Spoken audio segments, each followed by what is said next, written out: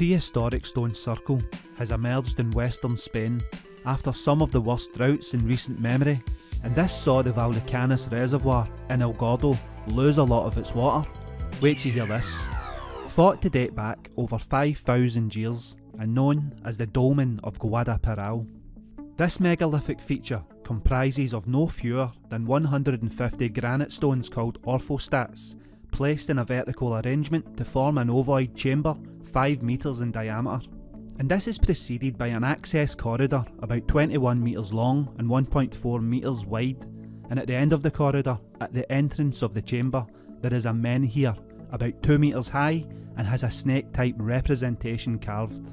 One could speculate that they are representing the formation of a plasmatic pillar manifesting from a spiralling force in the heavens.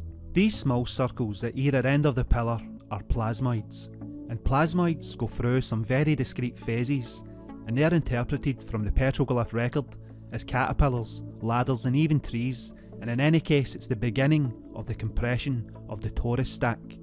These compress and warp until they begin to form a bell shape at either end, forming the figure of the squatter man, and this is the greatest of the energy levels witnessed in the ancient plasmatic aurora event. The stone circle now sits exposed with the water level down by 28% due to the drought crisis, but this has led to an archaeological investigation of the site, a rare opportunity for archaeologists.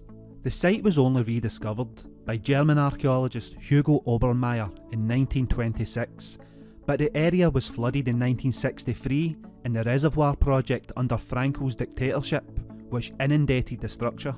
Stone circles now appear very rare, along with other dolmen-type structures are scattered all across the world. We don't fully understand why they exist, or even what happened to the people who erected them. Clues in the markings point to the sky.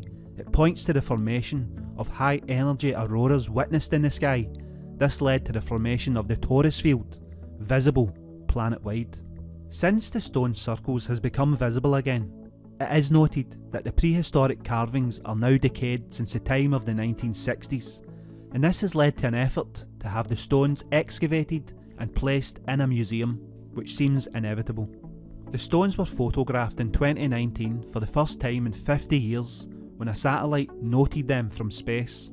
The drought sees a rare opportunity to access the site, but what do you guys think about them? Comments below, and as always, thank you for watching.